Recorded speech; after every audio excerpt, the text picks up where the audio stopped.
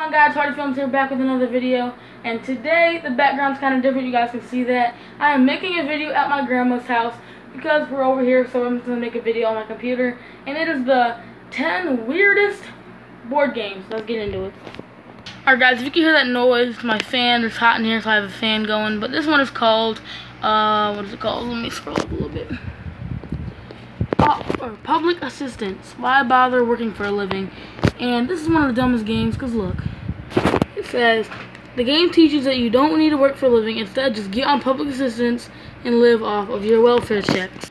Never do that. You know, you want to get a job that you like and get a job that works money for your family. If you're on welfare, you can't do that, so you know. Let's get on to the next one.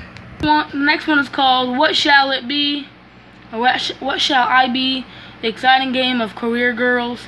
And it says, like many of the games for girls from past decades, this game has limited career options for girls. If you want to be a doctor, you'll need to be a boy. The careers you'll find in this game for girls include model, ballet, and dancer. So this game is basically sexist. It's only jobs for girls. Back then, a maid was a girl, you know, model was a girl, a ballet dancer was a girl, you know. So those are the jobs for girls. If you wanted to be a doctor, you needed to be a boy. So this is kind of sexist, so let's get on to the next one. This one is called Mall Madness, and scroll down here. It'll tell you,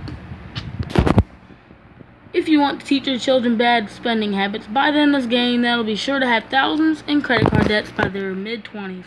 Great game. This one's called Big Funeral, and like funerals, this is the game for you. You can play elaborate funerals and throw parties and try to get more hearses and tombstones than the other players. If you like funerals, I don't think anyone likes funerals. No one wants their family to die, so you know. Don't Wake Daddy. The game offers children a way to learn how to be sneaky and how to feel the reaction of their dad when they accidentally wake up the beast.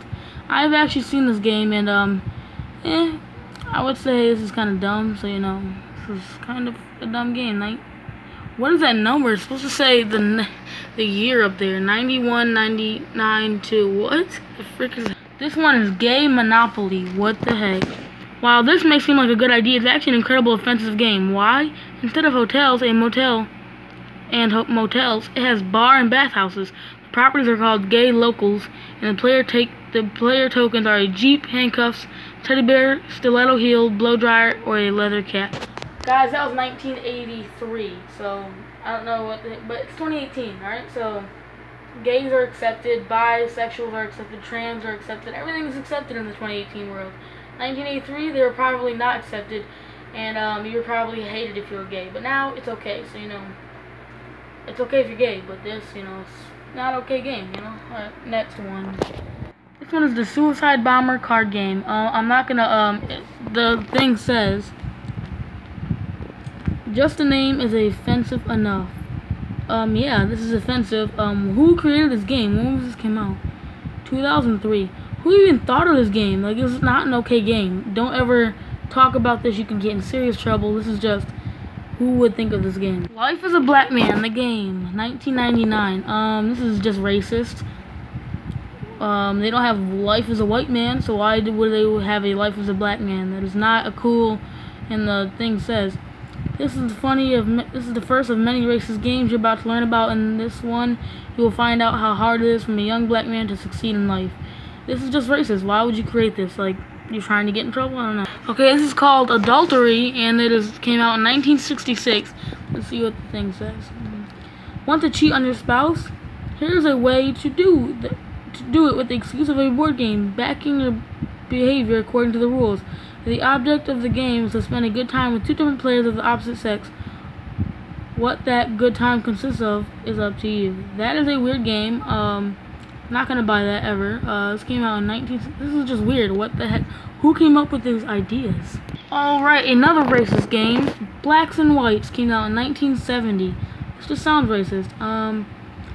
Yes, more racism. The white person gets to start with the more money, can buy whatever property they want, and they are the status quo.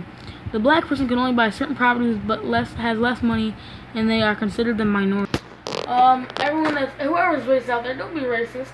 Get along with everyone that you can, And this is just a racist game. Never buy it. Don't even try to buy it. I'm not gonna try to buy it. It's probably not even selling anymore. They probably are never gonna make games like this again. So if you have one, enjoy it, because they're probably never gonna sell that again because it's just racist.